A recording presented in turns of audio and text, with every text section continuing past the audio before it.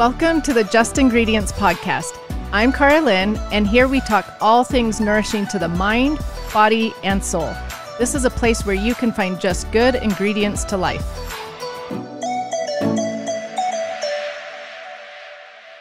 This podcast is sponsored by Llama Naturals. I learned about Llama Naturals a few months ago, and I honestly wish someone had told me about them sooner. I always recommend that people get their vitamins from whole food sources, not synthetics. But I could never find a good option for my kids until I found Llama Naturals. They have a full line of delicious gummies that are made with real fruit, no added sugar or sweeteners, plus vitamins from whole foods. They are USDA organic, vegan, gluten-free, and allergen-free. Plus, they are seriously delicious. You can save 20% off your first order by going to llamaNaturals.com and using the coupon code JUST, J-U-S-T. My whole family loves them, but if you have a picky eater, they offer a money-back guarantee. Seriously, you should at least go to their site and compare their label against any other gummy brand out there. They are the best I've found. Again, it's llamaNaturals.com. Tyler Jean is passionate about educating others on the importance of food as medicine while inspiring them to embrace healthier lifestyles. Currently, he is in his last year of medical school. Tyler will soon be a licensed naturopathic doctor and will use his practice to take a more integrative and preventative approach to healthcare. This is also the approach he currently uses through his platform at Functional Foods on Instagram. There, he empowers his audience with educational info, brand recommendations, recipes, inspiration, and more. I am so excited to have you, Tyler. Thank you so much for being here. Thank you so much for having me, Caroline. I've been looking forward to this. Well, I just love following your Instagram. I learned so much from it. So everybody, if you don't know who Tyler Jean is, go follow him on Functional Foods. It's such a great Instagram account. But tell my followers a little bit about yourself and maybe why you got into naturopath school, why you're going into medicine, things like this. Yeah, and I'll have to say, I'm such a fan of your account too, Caroline. I actually just shared one of the resources that you provided, and I love the way that you make things tangible for people that I think we can often overlook in healthcare. So just a extension of gratitude to what you're doing as well. Well, thank you. Thank you. I got into medicine because I had my own health issues. And so when I was growing up, I dealt with some mental health issues, both diagnosed with generalized anxiety disorder and ADHD, and also suffered from asthma and eczema, which commonly run together.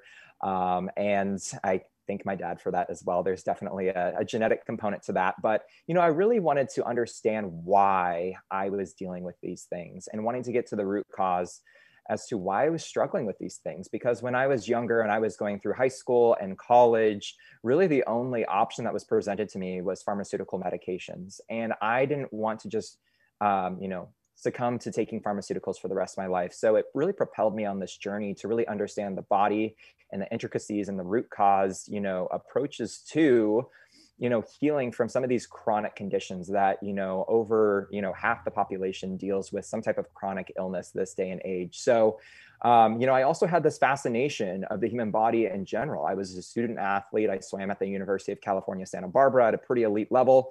And that was kind of where my passion for nutrition ignited, because I was looking at how I could fuel myself on a daily basis and achieve athletic superiority through nutrition, in addition to, all the training I was doing. So really, those were kind of like the early aspects of my journey and kind of fueling me to where I am today. And as far as getting into naturopathic medicine in particular, which is its own, unique branch of medicine that is different from your allopathic medical career path, where someone may attend, medical school, either to be an MD or a doctor of osteopathic, a DO.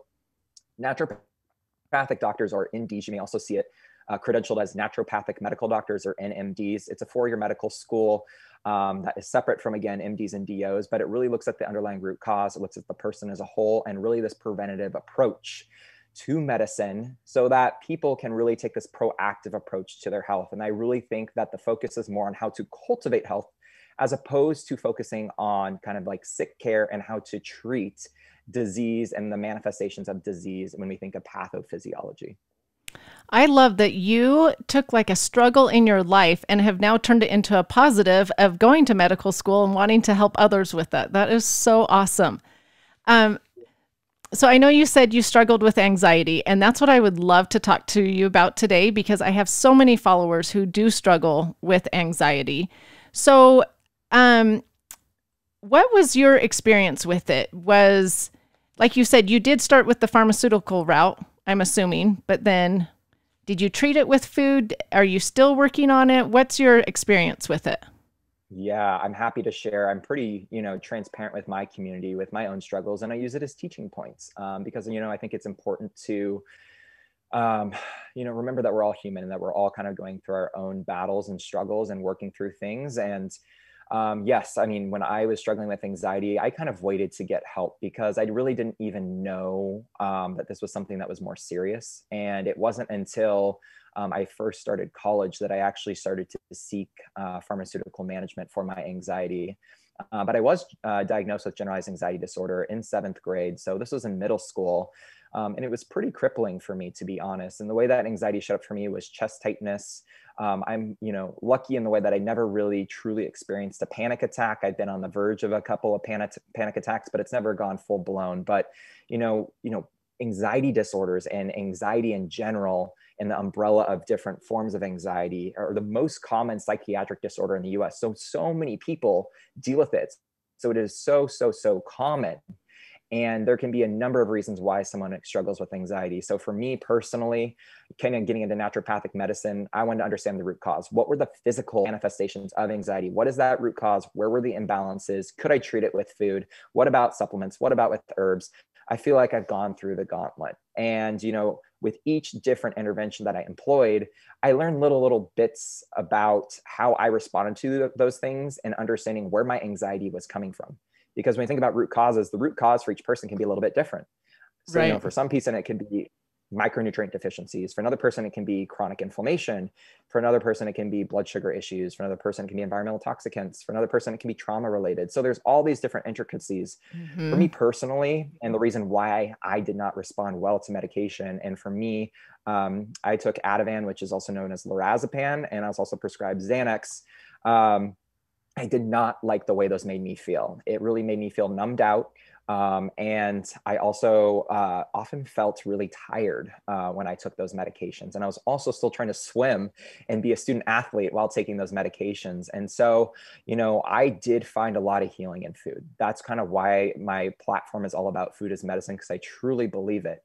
But just because maybe someone's root cause is food and they find significant relief may not mean that that is the root cause for someone else. So, some things early on that I noticed after trying pharmacological therapy and realizing like that wasn't for me was trying an elimination diet. I went gluten-free, and that actually significantly helped. And, there's not significant literature to connect that gluten is a true root cause. And if you look at otherwise healthy individuals and those with celiac disease who truly have this autoimmune component to where they can't properly or they react to the gluten protein found in wheat or barley or rye, there is no clear association. Meaning that just because, you consume gluten and you do feel better, you don't, doesn't mean like that's going to be the same for everyone. So Right. really it was kind of a broad, kind of like a broad scope, kind of like what I did. It was kind of this elimination of a lot of the refined processed packaged foods that I was consuming on a daily basis and really focusing on more whole foods, more nutrient density, and more colors. But I did notice that there was an inflammatory component to gluten.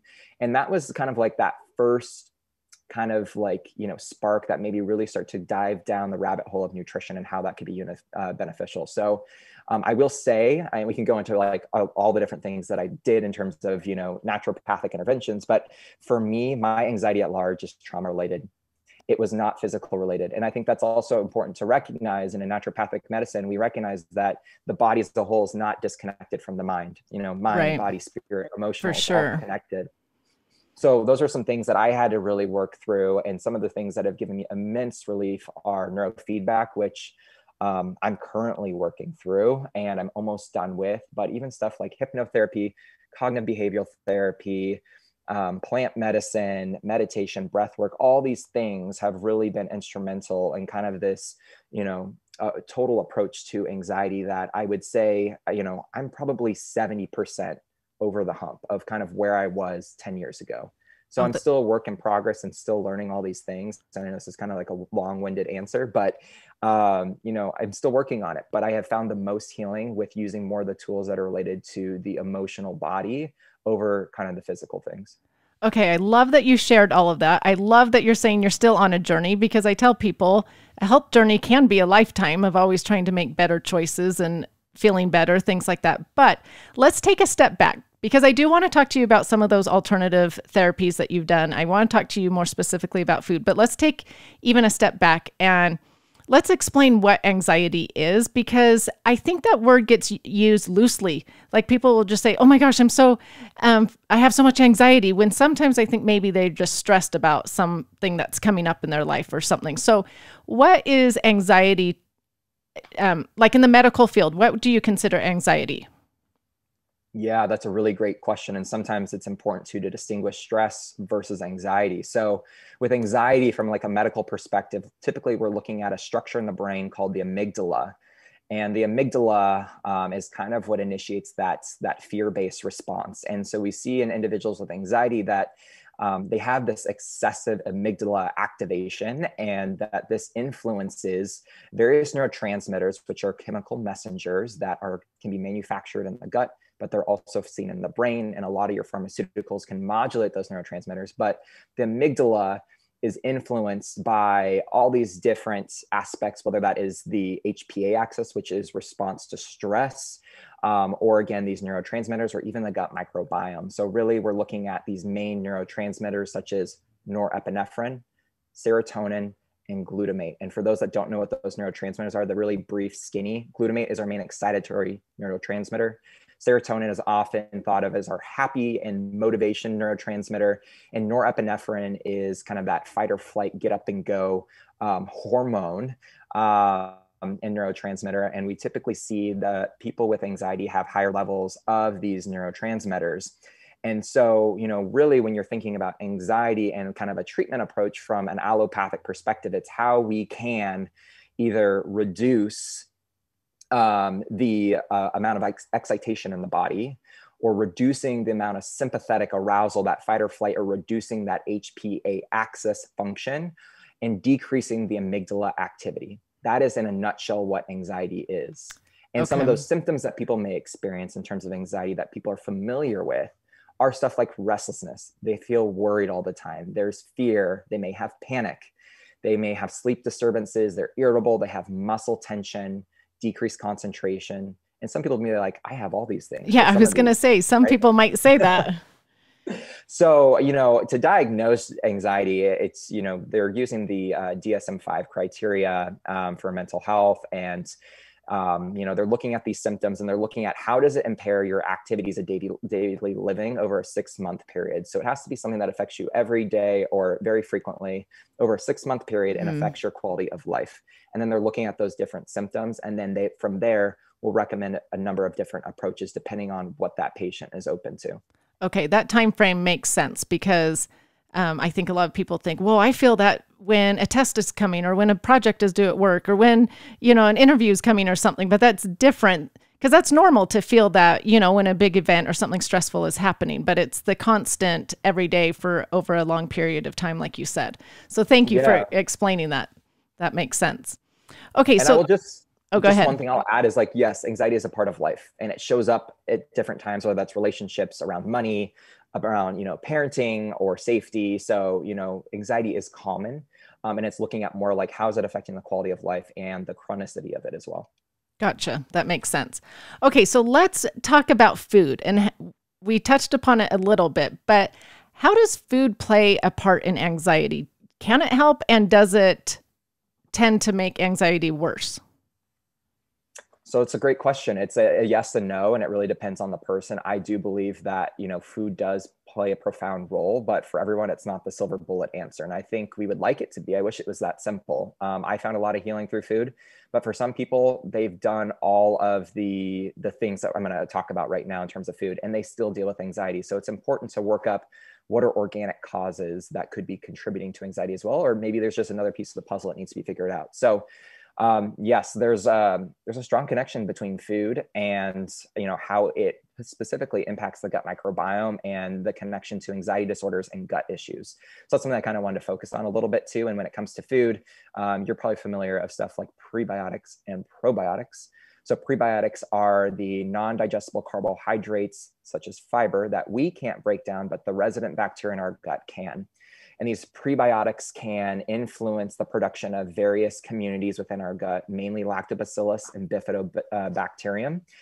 And these can influence the production of neurotransmitters. So if we're thinking about neurotransmitters and how it influences the amygdala, that overexcitation and fear and worry, that's that whole connection there. And then you have, and those are going to be found in things such as all your fibrous foods, which are found in plants. So Jerusalem artichoke, you can think of bananas, you can think of apples, you can think of jicama, asparagus, onions, garlic, leeks, all those things are great, and various fruits as well. Then you have probiotics and fermented foods. I'm a big fan of fermented foods. That can be stuff like kimchi, sauerkraut. It can be stuff like kefir and yogurt that are truly cultured and fermented, and stuff like miso. But then you also have probiotics that are marketed that can be taken in supplemental form. And, we can get into that too if you want, but those are kind of the different areas of food and how those are going to impact and modulate the gut microbiome and influence, your mood as well as your mental state because of the gut brain connection. And we can go on that more too if you want. So those are kind of two pillars that I kind of start with because of the gut brain connection. And in terms of food that are going to make anxiety worse, really, it's kind of looking at your standard American diet. And so this is kind of a highly refined, high carbohydrate diet, really high in a lot of your refined vegetable oils and industrialized vegetable oils that are more inflammatory, which I know you talk about on your page. And these are the canolas, the safflower, the sunflower, the grapeseed oils, and the soybean oils and the cottonseed oils that are also used to fry food. So you're thinking about fried food, high fat, high carbohydrate, low nutrient density, low fiber. And we're talking about the role of fiber and how it influences the gut. So that's another big issue there as well. It's also typically really high in saturated fat. And, depending on the quality of the saturated fat and, the community and the environment of the gut, it can also contribute to inflammation in a way. So there's some nuances in that. So standard American diet is a big problem, and that's what most people consume.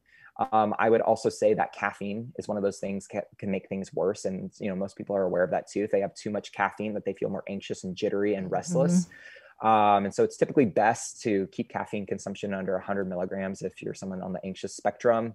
Artificial sweeteners also going to directly impact the gut microbiome, aspartame being one of those in particular. And so, I know a lot of people in the toxicology space or people that want to point out that, oh, this food is safe and it's the dose that makes the poison, even if it may not at a certain dose lead to toxic-like effects and physical manifestations from consuming it.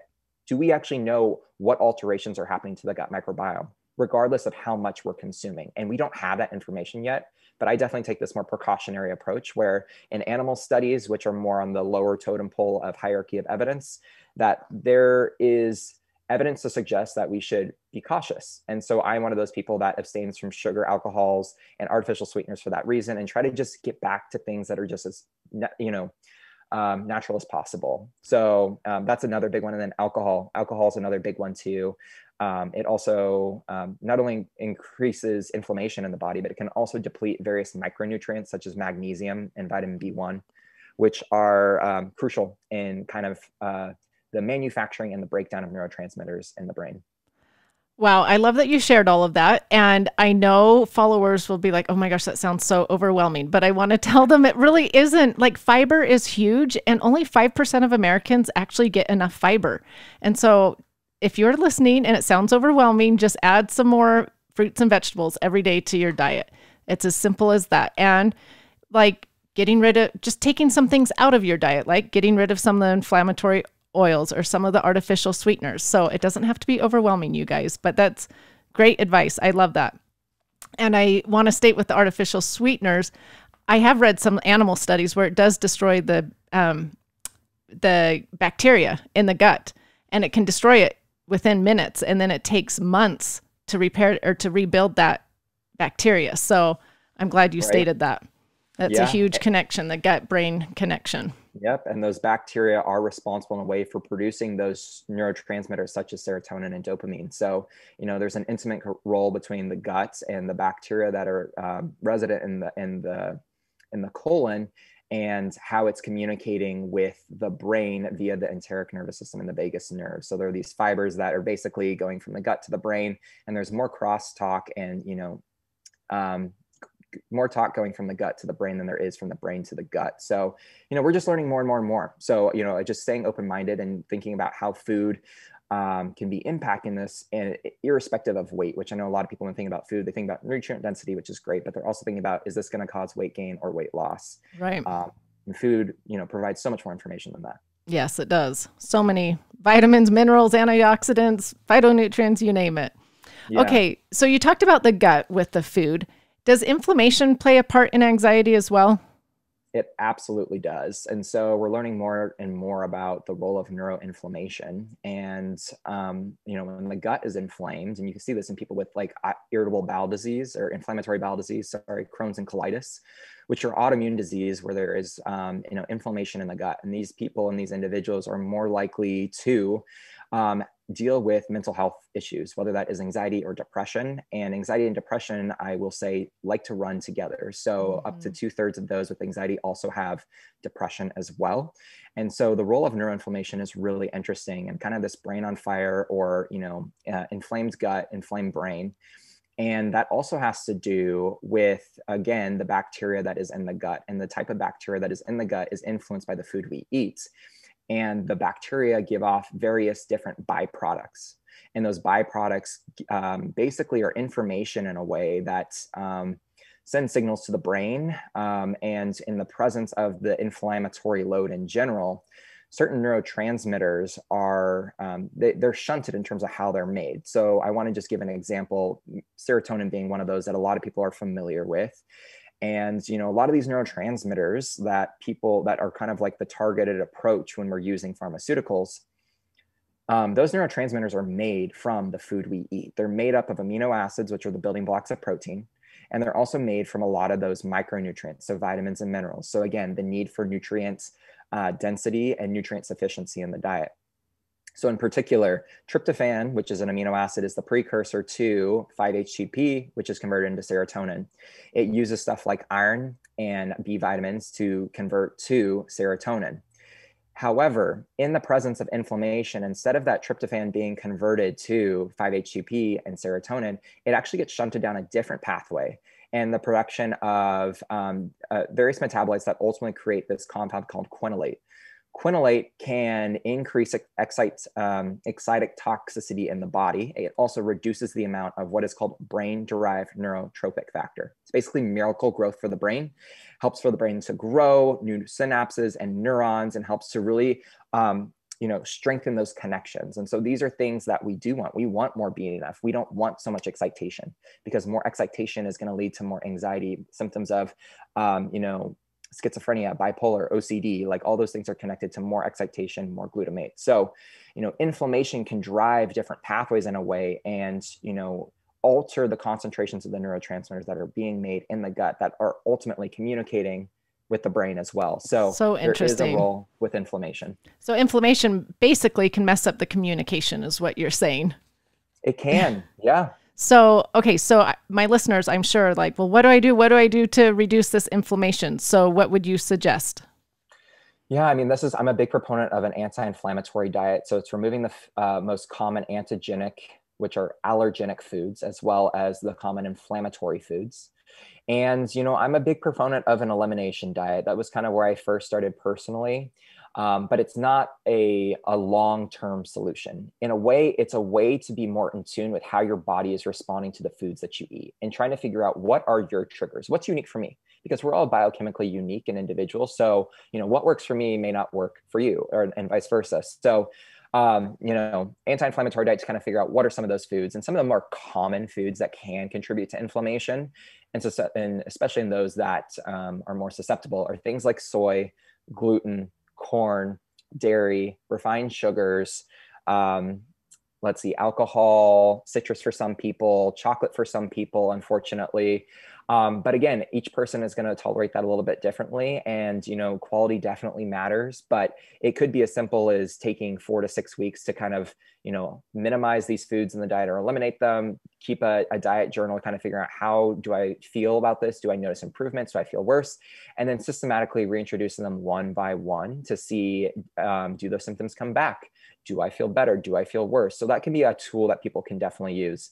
But I also really love, you even mentioned too, incorporations of fruits and vegetables. And those fruits and vegetables contain those prebiotics that we talked about. They also contain antioxidants, such as vitamin C and vitamin E. And those can also help to modulate inflammation. And so those are really great as well to get in the diet. And they're also going to influence the communities of bacteria that reside in the gut, and some of those bacteria can actually be contributing to inflammation. And other ones can be anti-inflammatory. So again, how food is contributing and influence the gut microbiome. The last thing I will say too, and a big pillar to, I think, the anti-inflammatory benefits in particular and anti-anxiolytic benefits, or the anxiolytic benefits, is omega-3s. And there's actually really good research to show the benefits of omega-3s for anxiety as well as depression. So we have meta-analysis, which is the highest on the pole of looking at the hierarchy of evidence, where they basically take all these different randomized control trials and they pool all those randomized control trials together. And they say, what is the overall, quality of evidence based on all of these trials? What is it ultimately saying? And we're seeing that there is that omega-3s show a reduction in anxiety symptoms. And it's the EPA, in particular, which has the most anti-inflammatory benefits, that shows the most benefits. And that the more EPA that people consume, the lower their anxiety. So just to clarify, for those who are not familiar, like what is EPA and like omega-3s? So there's different types of omega-3s. So if omega-3s is kind of like the umbrella, the top of it, you have short chain omega-3s. This is ALA. This is typically found in your plants, foods such as chia seeds, flax seeds, hemp seeds, and pumpkin seeds. Then you have your EPA, which are long chain omega-3s. And then you have your DHA, which is also a long chain omega-3. EPA and DHA is often found in cold water oily fish, such as salmon, mackerel, herring, sardines, you name it, anchovies. But it is also found in algae. And algae gets bioaccumulated in the tissue of these fish, and is particularly rich in DHA, not EPA. So really looking at the inclusion of more cold water oily fish, potentially the use of a supplement, but also considering the ratio of omega-6s to omega-3s, which can also drive inflammation. I know you talk about on your page. Yeah, I'm glad you touched upon omega-3s, because I think they're so important, and they're also important in hormonal health and I think hormones being off balance can contribute to anxiety as well, I'm assuming. Okay, we're going to get to that in just a minute. But omega-3s are great for hormones. And so I'm glad you touched upon that. And I do talk about omega-6s and that omega-3 ratio being off a lot, because our processed foods are full of way too many omega-6s. And so if people are out there listening, like, how do I reduce this inflammation? Do what he said, eat more whole foods, the more plants, the fruits, the vegetables, incorporate the omega-3s, and reduce that processed food, because you will reduce a lot of those omega-6s.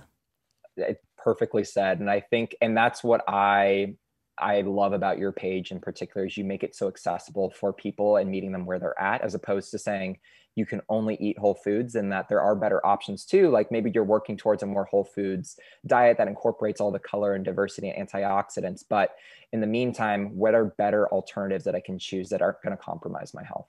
Right. Well, I love that. Okay. So let's talk about hormones, since I just brought that up. Yeah. Does hormonal imbalance play a part in anxiety? I know it does in depression, because I struggled with depression for years, and that was one root cause. I had many root causes, but does it also play a role in anxiety? It sure does. So for those that are not familiar with what hormones are, they are basically chemical messengers that travel throughout the blood. They go to a target organ and they serve a specific function. And, there are various, what I would call organic root causes of anxiety. So if you go and see a doctor, just your general PCP or your GP, and you come in and you say, hey, I've been anxious, and I've been anxious for months, and it's really affecting my quality of life. They may do some blood work to just see, like, is there actually a a cause that we can actually treat that is contributing to the anxiety. And when we treat that, then the anxiety will lift or disappear, right? So some of those can be a thyroid dysfunction, mainly hyperthyroidism, where your thyroid is overactive. So your thyroid is a hormone, and it regulates metabolism amongst other things as well. Blood sugar, so insulin is a hormone as well, and insulin is a hormone that is secreted in response to rising blood sugar. So if you eat anything, typically your blood sugars rise. Insulin takes the blood sugar, takes from the bloodstream, and it brings it into the cell. Insulin is that key, opens the locks of the cell, gets it into the cell. It does no good to have just elevated blood glucose levels. You actually have to get it into the cell. So insulin plays a role there. Menopause. So, menopause and postmenopausal women in that transition, when estrogen starts to decline as well, will feel typically more anxious as well as more depressed. They also may have insomnia. They may feel more irritable. And so it has a direct impact on their mood.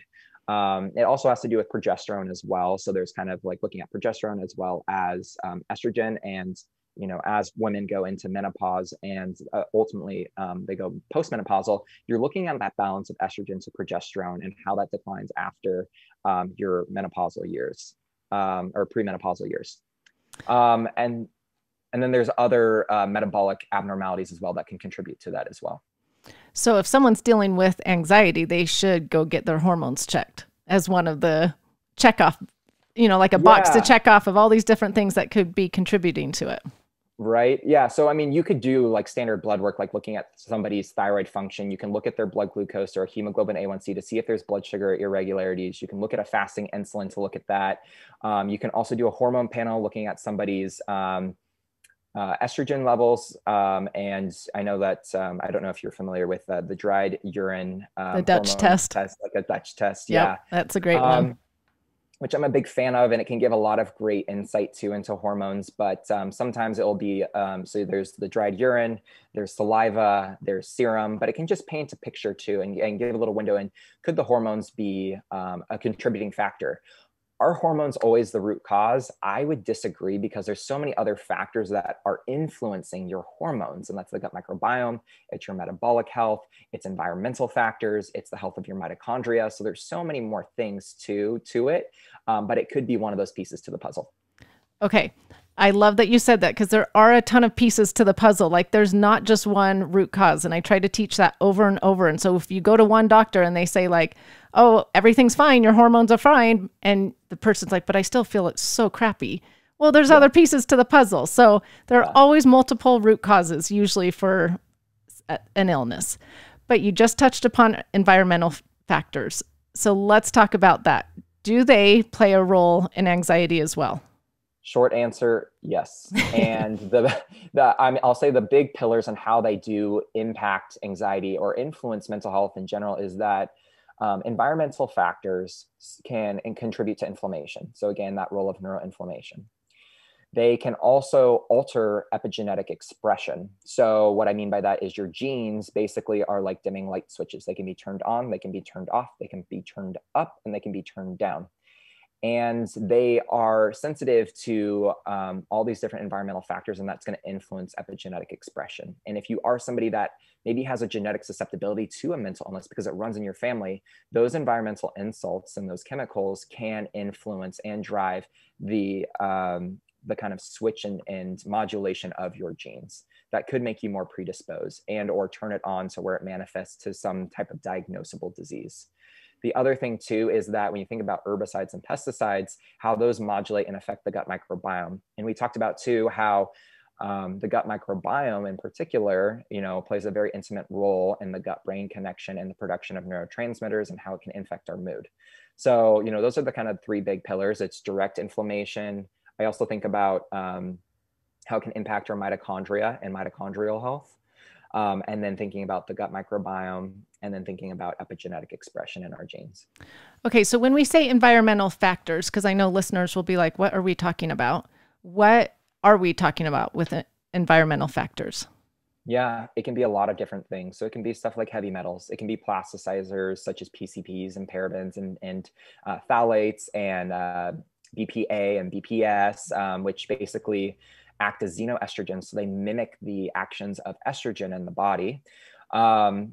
And what else could it be? It can be different chemicals and toxicants. It can be stuff like herbicides and pesticides. I would even include various environmental factors such as mold and mycotoxins, and things that we're exposed to in that nature. And so, and even, chemical fragrances, things that are in your personal care products and everyday, bathing and cleanly supplies, and, all these different man-made chemicals. They basically have this additive effect on the body and can kind of contribute to what I like to call the allostatic load, or this total toxic burden on the body, if you think of it like a rain barrel. And so you're kind of thinking, how does that contribute to that? And the more that rain barrel kind of gets filled up, it's kind of, in a way, muddying the waters, and is again going to kind of, change and alter the activation and inactivation of those genes. Okay, I love that analogy of the rain bucket, because it's like the bucket can hold some water, but once it becomes overflowing, that's when some issues occur. And so it's sort of the same analogy with the body. Like, we can't avoid all toxins. We breathe them, we absorb them, we digest them. Our liver can detox them, or, it can do its part. But when that bucket gets too full and it's overflowing, that's when problems occur. So I do love that analogy. Okay, yeah. So you were saying environmental toxins can affect like the gut and the epigenetics and the mitochondria and inflammation. So let's talk about, we've talked about all of those a little bit, except the mitochondria. So tell me how the mitochondria plays a part. Yeah, so most people may recall that in maybe middle school that they learned about the mitochondria, and they even learned about in elementary school, the powerhouse of the cell. And your mitochondria, there's multiple, they're very dense within the cell, and each cell has multiple mitochondria. Those mitochondria actually create ATP, and that is cellular energy. That's kind of the cellular currency. And your brain in particular is the most densely populated region of mitochondria. Your heart is also a really densely populated region of mitochondria. And when we're talking about kind of mental health and bringing it back into like anxiety and mood, mitochondria play a key role in regulating brain function, cognition, but even regulating how nerves are communicating with each other.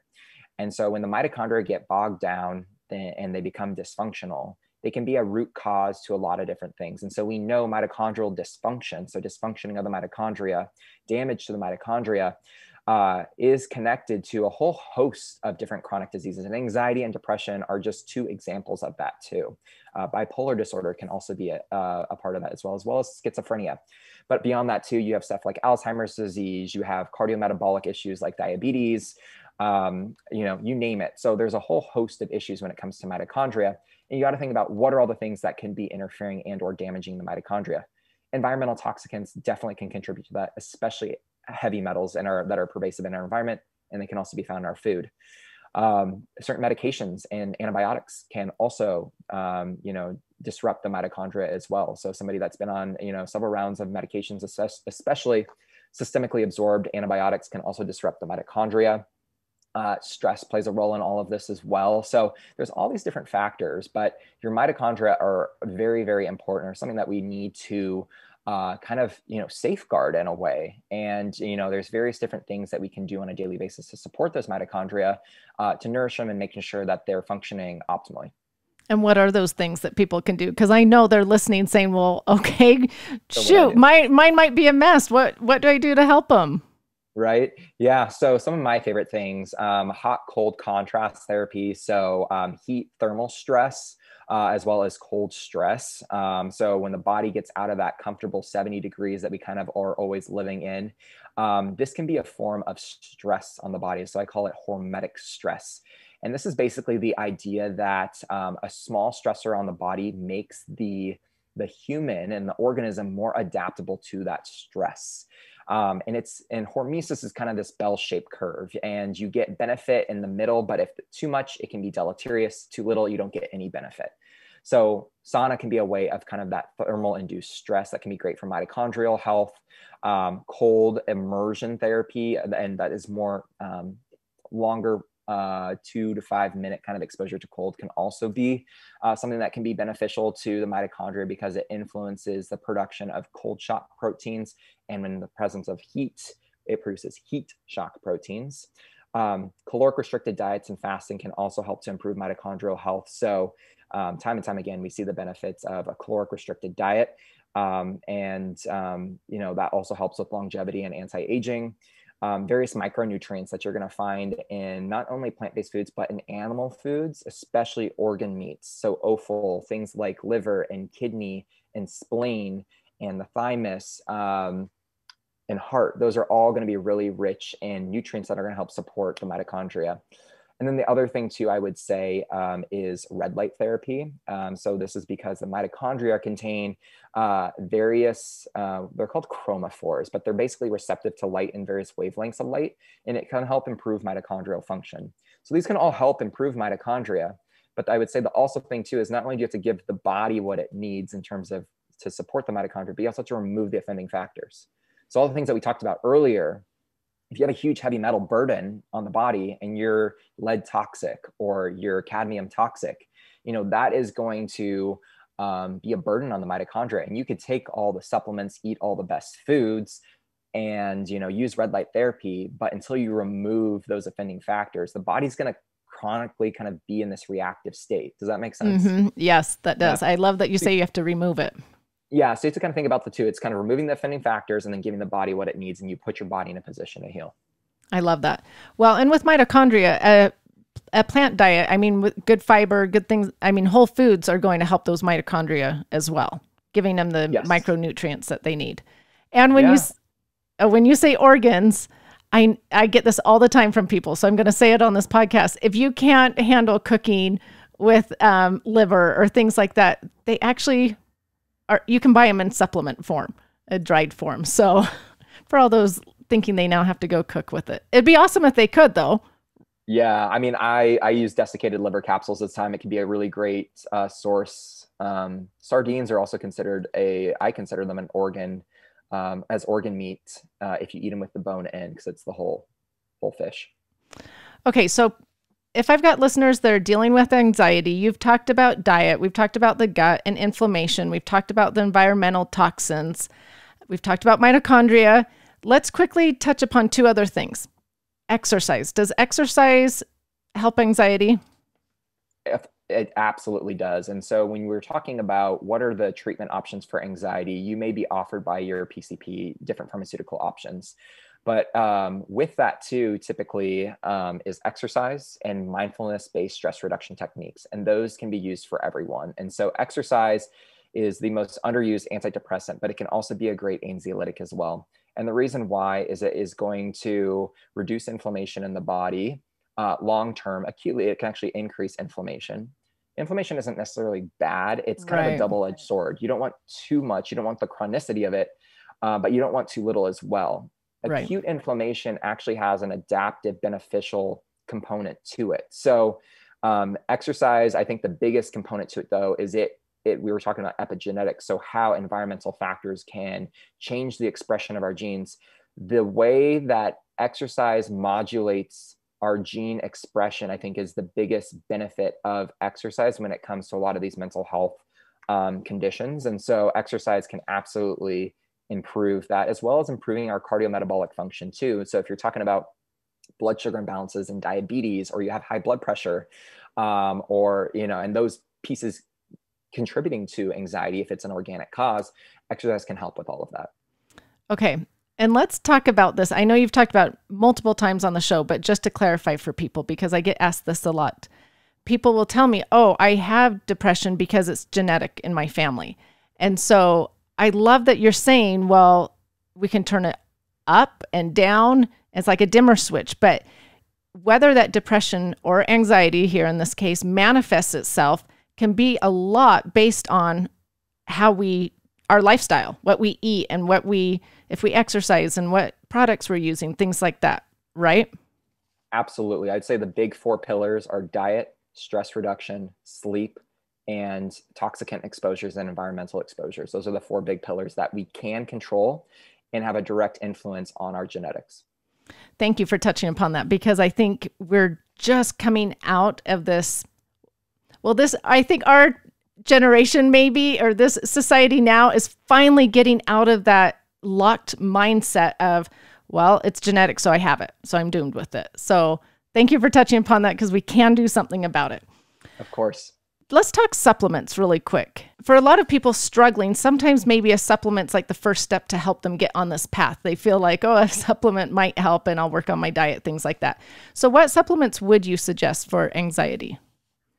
Yeah, I will speak to the ones that have some clinical benefit and have been shown in the literature to have either an association or some benefit. But I will say that, and you even spoke to this a little bit too, you can't supplement your way out of a bad diet or all these bad habits. So really looking at the whole person and really implementing these whole things, which I'm going to be honest, it takes a lot of work. And I think that's why a lot of people get discouraged and, or maybe never embark on the lifestyle things, because it really takes a lot of time and a commitment to your health. And for some people, maybe they don't have the resources to buy supplements, and having a pharmaceutical medication that is covered by insurance is their best option, and there's no shame in that. Right. But realizing that there are other options out there is what I want people to be aware about, and to make people feel empowered that that their lifestyle choices do add up in terms of how it can impact someone's mental health, especially as it relates to anxiety. So when it comes to supplements, we do know that there is an association in people that are anxious and being deficient in several vitamins. Those are vitamin D, magnesium, and vitamin B1. Vitamin B6 also can be another one. So B vitamins, magnesium, and vitamin D. So vitamin D, somebody may be quick to supplement with, but where do we get vitamin D? Just to kind of talk about whole foods and where do we typically get these things.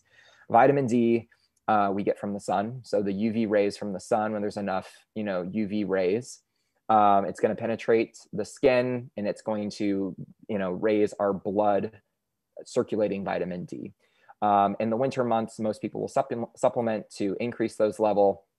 And if people live in the Pacific Northwest or the Northeast, where there's colder climates and they don't get so much sun, some people experience seasonal affective disorder. And so there's this intimate role with light and vitamin D and inflammation and how it can affect mood. So vitamin D is one. Magnesium is another big one. It's probably my favorite mineral, and it's involved in over 300 different enzymatic reactions in the body. It is so important.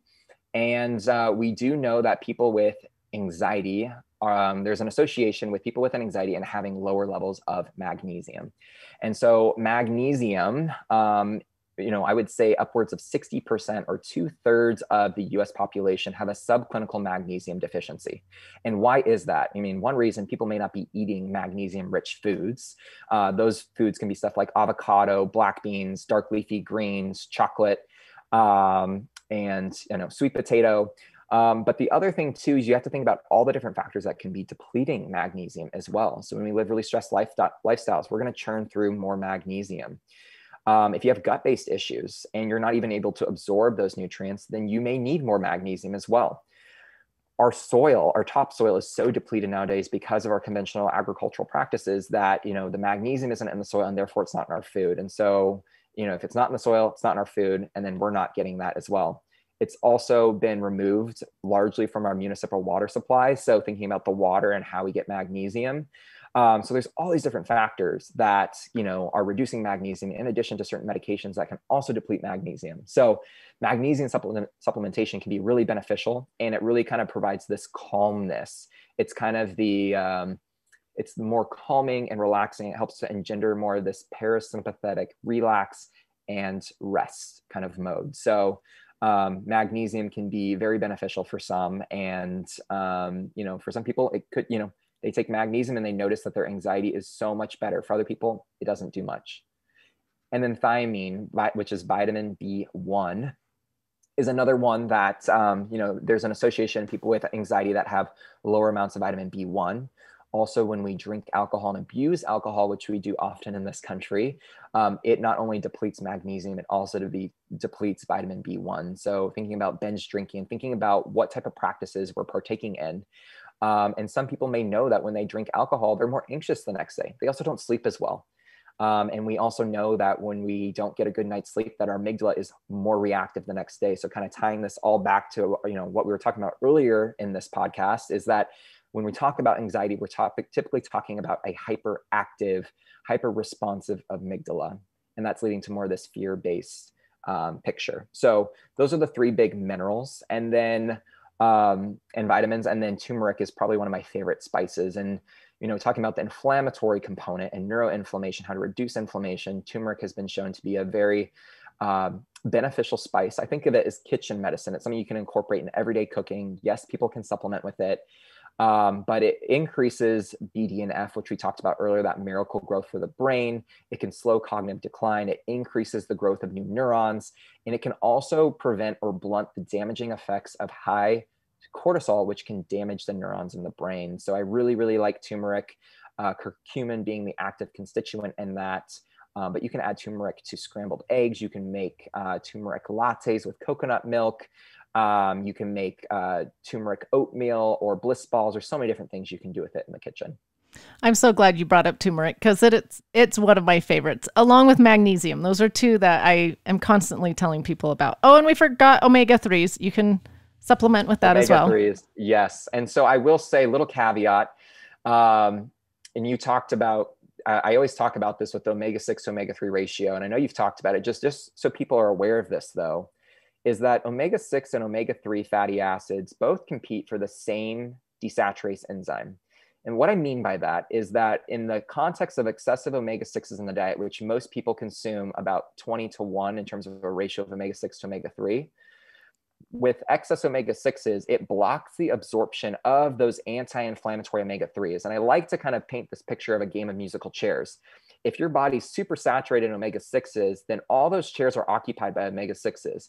What happens then is omega-3 can't come in and join the party since they both compete for the same enzyme. And so what happens is, like, if people are trying to throw in omega-3, but they're not simultaneously reducing the omega-6s in their diet, I don't believe they're going to get the full benefits that they would get if they're simultaneously reducing omega-6s and increasing the omega-3s in their diet. That is a perfect analogy. That is great. Thank you for sharing that. Okay, you've touched upon a few alternative therapies because some people are to the point that they're like, okay, we've cleaned up the diet, we've cleaned up, environmental factors that we're using at home, we're exercising, things like that. People are looking for more when they're just not feeling exactly right yet. So you've touched upon a few alternative therapies like red light, sauna. What else would you suggest? Oh, the cold heat you talked about. What else would you suggest? Yeah, I think I'm a big proponent of the exercise we talked about, mindfulness-based stress reduction techniques. So these are things like meditation and breath work, and where we're really connecting to our breath, where our breath is our direct line to our autonomic nervous system. And under your autonomic nervous system is your sympathetic and parasympathetic nervous system. And that sympathetic nervous system is that fight or flight. We run into a bear, we feel aroused. It's like we're either going to run or fight that bear. That breath work and kind of meditation can be used to augment and reduce that stress response that could also, trigger those that are susceptible to anxiety to more of that fear and panic. So I'm a big proponent of breath work and anything that is going to help to ramp down that fight or flight response. I'm also a big fan of herbs. And so in naturopathic medicine, I love that we have this, really large toolkit to pull from to help patients, whether that is pharmaceuticals or nutrition or homeopathy, but also botanical medicine. So I'm a big fan of lavender, and there's good clinical evidence to suggest the benefits of lavender essential oil as an extract. Integrative Therapeutics creates a blend called Lavella that is has evidence to suggest its benefits for those with generalized anxiety disorder. It has a very calming property to it. But there's another class of herbs that I'm a big fan of called nervines. And nervines act on the central nervous system and help to kind of calm the body. And they kind of weakly interact with GABA receptors. So GABA is the calming neurotransmitter in our body, and it helps us feel calm, relax, and helps us to focus. Some people may directly supplement with GABA because GABA is our main inhibitory neurotransmitter, but it's not it's poorly absorbed and it's not as bioavailable. So I will do a liposomal form where the GABA is bound to fat basically, and it makes it better absorbed. I also really like L-theanine, which can be found in green tea, and it also has calming properties to it as well. There's a product by Designs for Health that is a liposomal GABA and L-theanine brand that I've seen work really well. I have no affiliation with any of these companies that I'm mentioning as well, but That's something you can talk to your doctor about if that's something that interests you. But these nervine herbs are things like passiflora, valerian, lemon balm, chamomile, and skullcap. People may have heard of chamomile tea, and it can kind of help to, take it in the evening, unwind, calm you down. It also has some gut benefits. It also has antispasmodic properties if you kind of have an upset tummy and kind of cramps. But all these kind of help to calm the central nervous system. It has a slight sedating effect, but it's all working on these GABA receptors. They're kind of considered GABA agonists, meaning that they're binding to those GABA sites and they're helping to increase the amount of GABA in the body to kind of calm the body. Now, I will say that a lot of these herbs have not been studied in pregnancy. So they're often contraindicated in pregnancy. So it's always best to check with your doctor if there are any contraindications. And for some people too, they're not right for people that are on blood thinning medications. So, I love herbs. They can be a great, adjunctive, utility tool. And some people can find great benefit with it as well, and maybe even manage their anxiety with herbs. But again, every person's going to be a little bit different. And I will say that those herbs aren't treating the underlying root cause as well. Okay, good to know. Thank you for sharing all of that. I hope that my listeners just are like, oh, wow, I feel empowered now to make some other choices, or know that there's other choices out there. They can work on diet. They can work on products they're using. They can work on breathing and meditation. They can work on these alternative therapies. They can use herbs. I hope they've just realized there's a bunch of options out there that they can look into. Absolutely. So if someone is on anxiety medicine and they're now hearing this, like, oh, okay, maybe I could wean myself off of my medication that I'm on. What's your advice for them? Because I know when I weaned myself off depression medicine, let me just say there's nothing wrong with the medicine. I was on antidepressants, but for me, like you, it just numbed my emotions. I didn't feel that great on it. I wanted to wean off because I wanted to heal from that. I wanted to know what the root causes are. So I'm not shaming anyone by asking this question. I know that there's people out there that are like, oh yeah, I want to heal, or I want to wean off my medicine. So what is your advice for them? Yeah, that's a really great question. And, I think this is something that does require, having your physician and whoever is prescribing those medications being on your team, and someone that is going to advocate for you and listen to your goals. I think that's so important to have a physician in your corner that is going to, champion you and help you through this process. But regardless of what medication someone is on, because depending on what medication they are on for anxiety is going to determine what that taper may look like or weaning off of. And so exercise is always something that can be used to augment any type of medication someone's on, whether that's an SSRI, an SNRI, or, some people use benzos because they work real fast, but they're typically used for short-term relief of anxiety or panic. But the exercise can always be used, again, the breath work and the mindfulness-based stress reduction technique. So anything that, you're open to, that can be yoga, it can be, again, meditation or breath work. All those things can be used when you're still on medications. And you can also change your diet. You can start to adopt a more whole foods diet. So it's worth trying some of these options while you're on it to see, do I feel even better? And then starting to have that conversation, because I do understand for people, once you get stable on a medication, you don't want to go back and start feeling anxious, or if you're on antidepressants, feeling depressed. And again, there's that overlap too. So I know there can be a lot of fear as well. And so again, having that doctor in the corner to monitor things, but, implementing the exercise, implementing the yoga, the mindfulness practices and the breath work, incorporating more wholesome, nutrient dense foods, adding spices and color to your diet as much as possible, and thinking about prebiotics and probiotics. I think those can all be used while on medications. They absolutely can, as you're kind of coming up with a game plan of how we're going to taper off. And for a lot of these medications too, and again, depending on what type of medication, because there's a bunch of different categories of medications people can be on, to taper off over, a week or two, and kind of come up with the best solution that's for you. And that's the whole thing, is it needs to be individualized. It really does. And that's the hard part, where I love providing education and empowerment. And I hope that this leaves people feeling empowered and hopeful that like there's something else I can try other than just medications. And they can use these as tools as they're kind of working towards that goal of maybe getting off of medication, if that is their ultimate goal. Right. Thank you so much for sharing that, because you should work with a doctor, one that's going to champion you, like you said.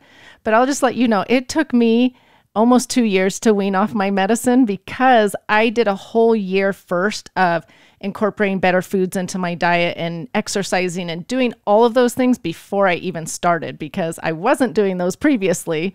So did that. And then it was almost a year of weaning off, because I wanted to go so slow, just so there was no effects, So yeah, that's my advice to people. Yep. Yeah. Thank you for sharing that, Carolyn. And, I think that's just a great place for people to start if they are open-minded to that.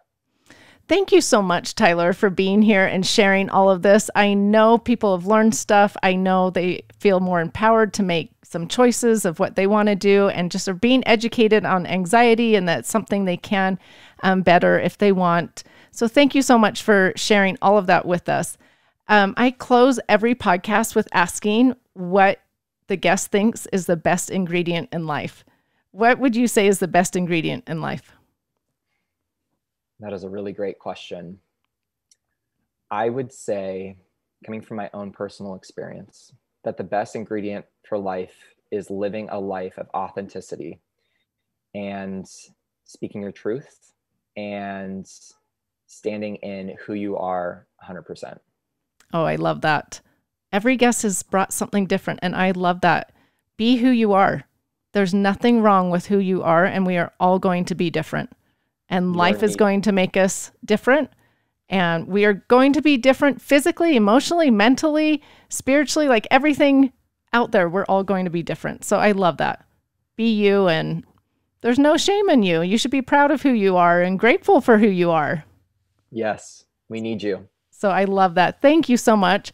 Tell my listeners where they can find you, because I know they will want to hear more from you. Yes. So I spend a lot of my time on Instagram at functional.foods. I also have a lot of resources on my website at tylerjean.com. And they'll find a bunch of different resources there. But I also have Facebook at Functional Foods. But again, most people are going to find me on Instagram. So I spend most of my time.